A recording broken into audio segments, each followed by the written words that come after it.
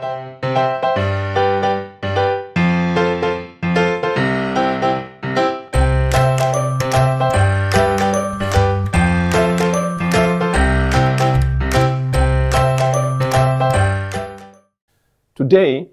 technology advances have made the prices of mobile devices come down.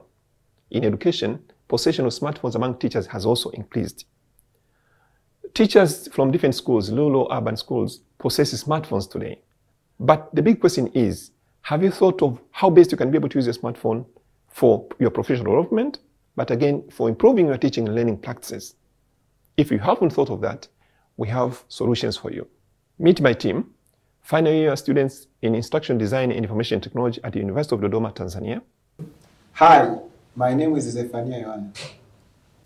Hello, my name is Hussein Selemani. Hi, my name is Mwajabu Omari. Hello, my name is Haidar Hadaika.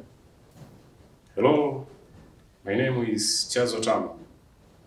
Together, we bring to you an online course of 4 weeks that will help you to be able to use effectively your smartphone in teaching and learning. So in week 1, you're going to learn about your mobile phone, know about how it is and the different basics on how to use your smartphone.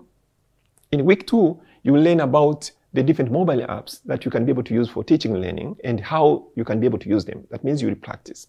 And in week 3, we'll focus more on the different mobile apps that you can be able to use for different document operations. For example, working with PDF, Word, and PowerPoint presentations. And finally, in week 4, we are going to focus more on the different mobile apps you can use for your video editing and photography for your classroom. Join us and learn more.